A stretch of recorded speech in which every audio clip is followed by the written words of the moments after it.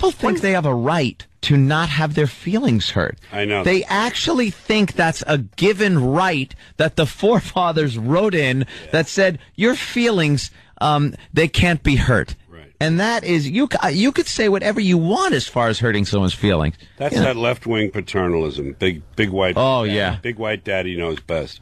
Yep. That came, everyone, we all got to understand that we could expect censorship from the right wing. Over time, we know that's where it's going to come from. But to expect it from the left wing, from the politically correct people in the campuses, especially the Eastern Ivy League campuses, that caught me by surprise.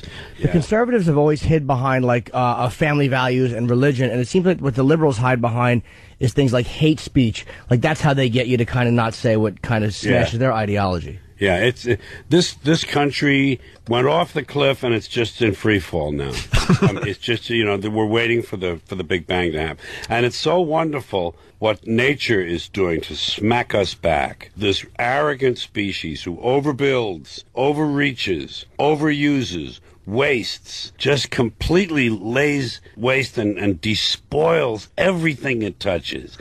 Three-wheel vehicles, all-terrain vehicles. We're going to go everywhere there's some sand. We're going to make a mark, and we're going to make an ugly mark, and then we're going to not worry about it, and we're going to come home, and we're going to barbecue. It's just a sick, it's disgust in my voice you're hearing, folks.